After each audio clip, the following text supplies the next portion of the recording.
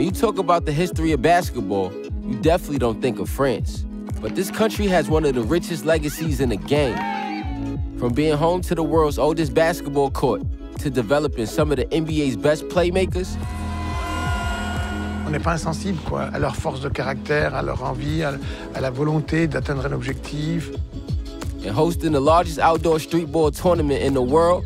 People are like, what the fuck is this game? This is great. Like, I want to play that. The reigning World Cup champs may have more to root for than just soccer. When you see Tony, Nicholas, and all these guys playing in the NBA, doing good, you just think, why not? Why not me? You work a lot to just do everything you can do to get there.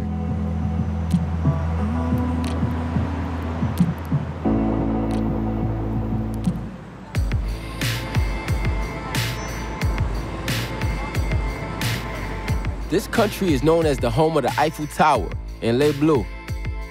But what about basketball? The game was brought to France way back in 1893, just 2 years after it was invented in the US by Dr. Naismith. And with that, it brought the construction of what is now the world's oldest basketball court.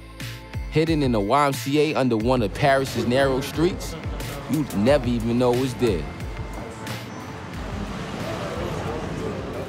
On ne voit pas du tout de l'extérieur quand on arrive. Quand on arrive, on a l'impression d'arriver dans un théâtre.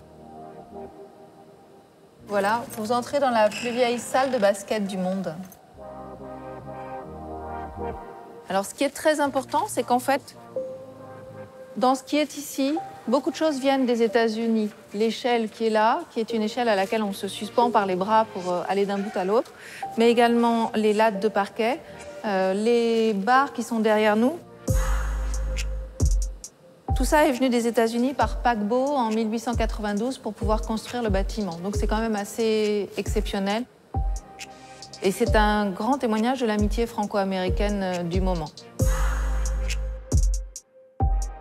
The thing to understand at this time, at least in France, is that basketball was also prescribed for women and girls, as seen as being a very good form of physical activity, physical fitness, in an era where many other games, such as football, soccer, were stigmatized as being medically inconvenient for women or too masculine. Lindsay Sarah Krasnoff is an expert on French sports. She's been studying the topic for 18 years and has an upcoming book on the subject. I think that's an important distinction to make that might not always come up in a lot of different national examples. From the get-go, basketball was always seen as a sport for girls. Women's basketball has been strong for a very long time in France. You have really famous female basketball players, including Boris's mom, Elisabeth Riffiod, who are making their path. Yeah, first memory, I didn't really have any. I was just following my mom on basketball courts since I'm born, pretty much.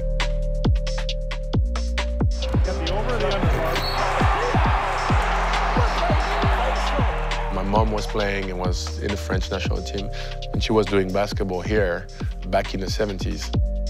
Women like Elisabeth Riffiod and their constant success helped raise the bar for basketball in France. Because of them, young girls aren't afraid to aim for the highest goals in the sport. Take Marine for two. At 17 years old, the confidence and maturity she displays on and off the court sets her up to lead the next generation of female basketball players. Ici, on est à Nantes, dans l'ouest de la France. On est ici en stage équipe de France U17. Et on se prépare pour le championnat du monde U17 qui va se dérouler à Minsk, en Biélorussie. Marine plays for France's U17 team, as well as playing professionally. If she continues on this path, she could be on her way to the WNBA. Mon père, il était basketteur professionnel. It's funny because I saw Marine, she was just born. That's when I started playing with her dad. I was 18 years old and I went to play in Pau, in south of France, and I play with her dad as my point guard. C'est vrai en plus, mais elle veut pas venir. Ouais. Ça m'est arrivé de regarder quelques vidéos de lui, mais c'est pas forcément mon idole, mais je m'inspire un peu aussi de lui.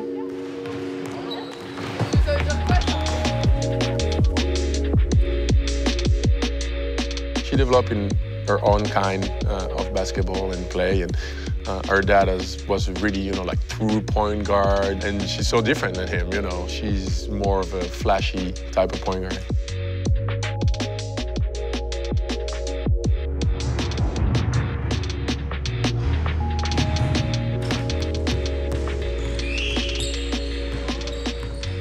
Allez, c'est parti pour l'échauffement interposte, enfin interposte et interrelationnel. Ok, let's go.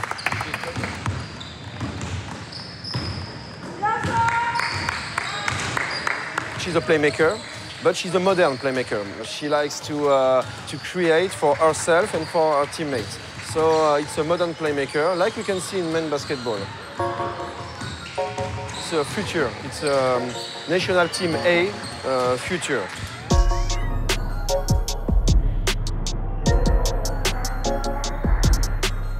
She had a lot of influence also from being able to watch NBA games. I know she, you know, loved different NBA players that were more flashy than her dad was. Moi, mon idole au basket, c'est Kyrie Irving. C'est le joueur que je préfère, que je regarde souvent. Ouais, chez Kyrie Irving, ce qui m'inspire beaucoup, c'est sa créativité, balle en main. Il peut faire tout ce qu'il veut, des crosses, dans le dos, entre les jambes. Il n'est pas comme les autres.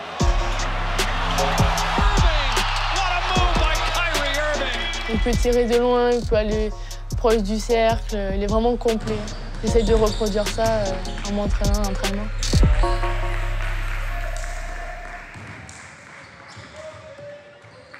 Moi, ce que j'aimerais, c'est faire la plus grande carrière possible. Aller aux Jeux Olympiques, tout ça. There's a certain drive, a certain maturity that you see across the board with all the players who reach this level. They're known as being team players, and when you see the French players in the NBA, across the board, you see that they are integral parts of their teams. Some, even though they do become stars like Tony Parker, Boris Diaw,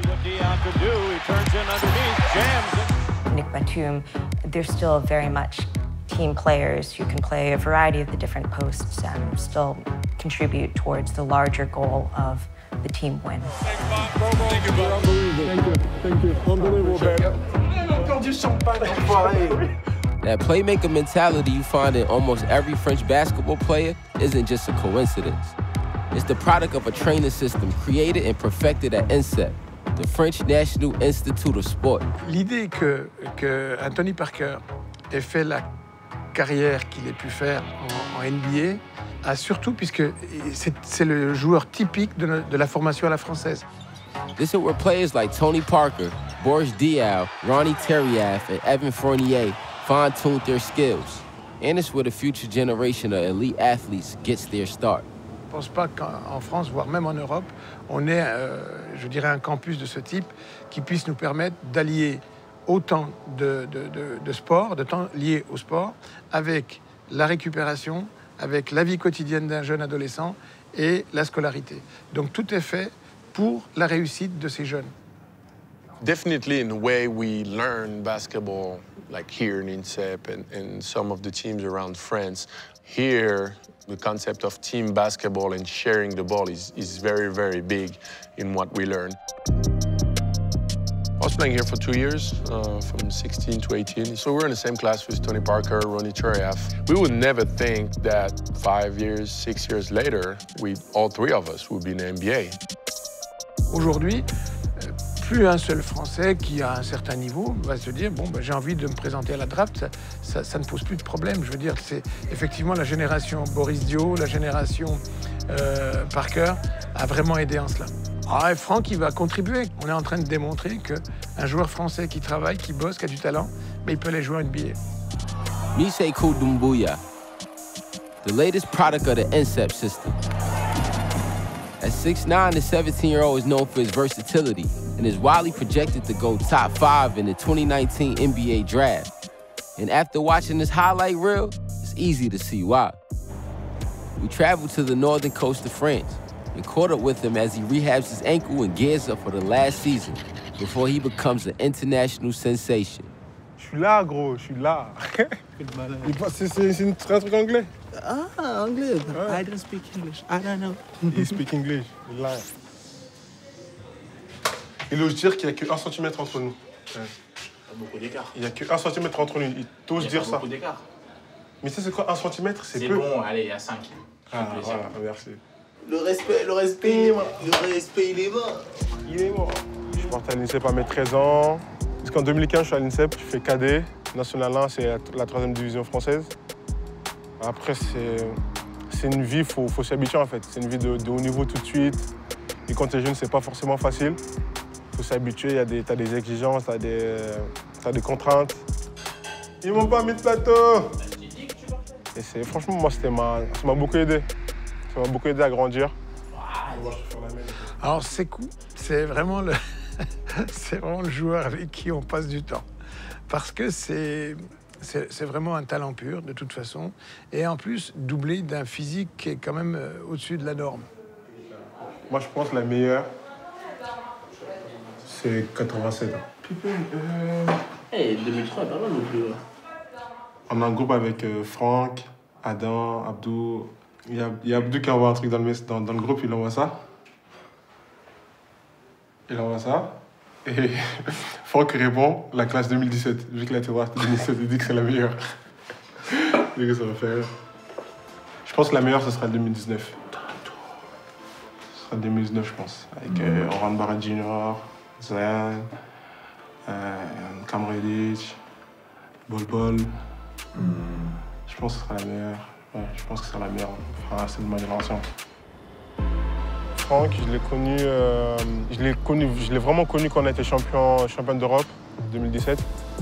Quand on était champion d'Europe avec les 18. Sekou's confidence comes from seeing so many of his idols and peers like Frank make it before him.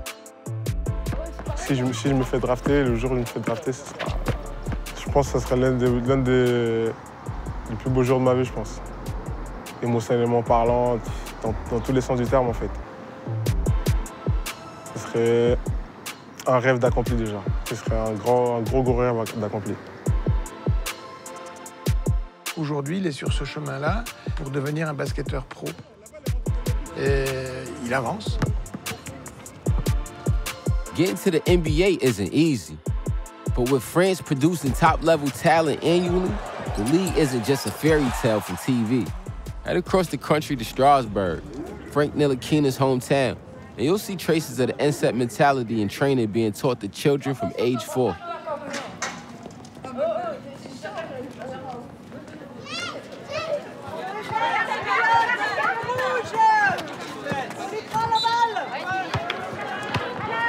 C'est donc les jaunes, c'est Saint-Joseph, où a commencé Franck. Je suis dans le club de Saint-Joseph depuis 65 ans. Alors, ça vous donne un peu l'idée de mon âge. Et j'entraîne depuis 52 ans.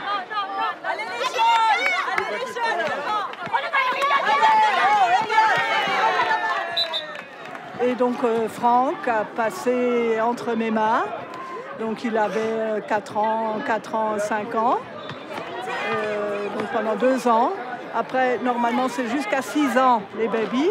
Mais il était trop bon, il était au-dessus des autres. En plus, il était grand.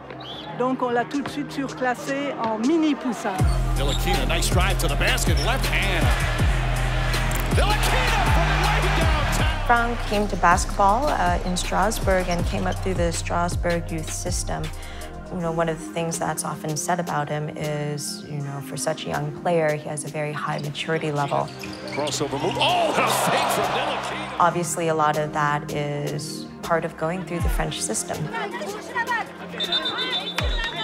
Le basket, c'est un jeu d'intellectuel, en fait. Hein. Et Franck en était l'image. I don't remember really the first time I dribbled the ball. I was very young. I was like maybe 3. But I remember going always with my brothers, my 2 big brothers, on the playground, and that was just what we did to have fun. And so this is how I started, and I just fell in love with basketball.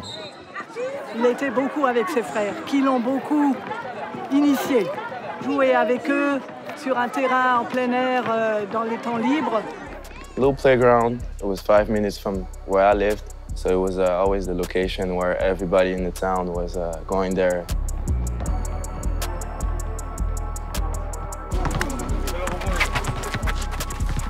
So on the playground, I remember one thing, it was just being too young to play with grown men. Just asking, can I play, can I play? And they were all saying, no, you're too young, you're too young. And one day they let me play and I played great. And they were like, oh, he's young, but he's got it.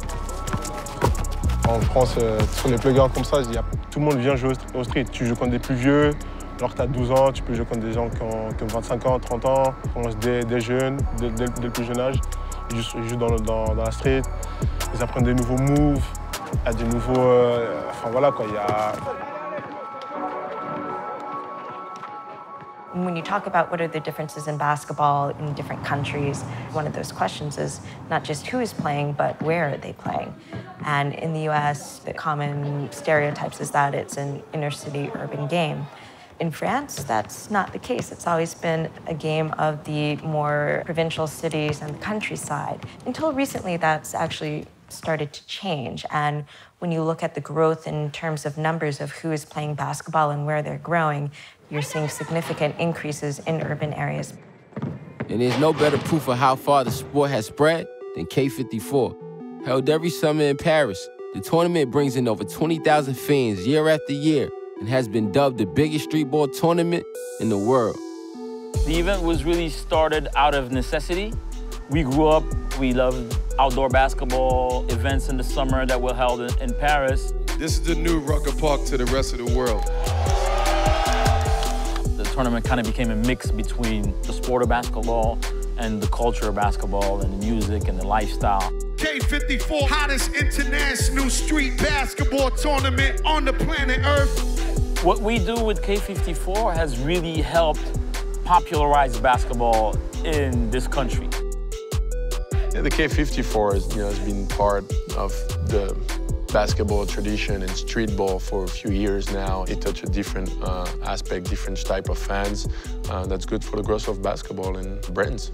The guys that we know at the French Basketball League have told us, oh, you wouldn't believe the amount of kids that come to our club saying, I want to play basketball, I want to do K54. The idea that these young kids have been exposed or have been interested in playing basketball or watching basketball, participating in the sport, thanks to the tournament, is really interesting. Everyone wants to see the sport grow. Everyone wants to see the culture grow. There's really a lot of togetherness that's really contagious. So with the world's biggest street ball tournament popping up just minutes away from the oldest existing basketball court, the game is continuing to make its mark on Paris and beyond. Behind us, there is a lot of young, great talent that might come in the NBA too, and just doing great things with the national team might make our basketball culture even better. While you have a lot of youth who look up to American NBA players, they now have their own homegrown examples, whether it's Tony, Horace, Franck, who have shown that you can do it too.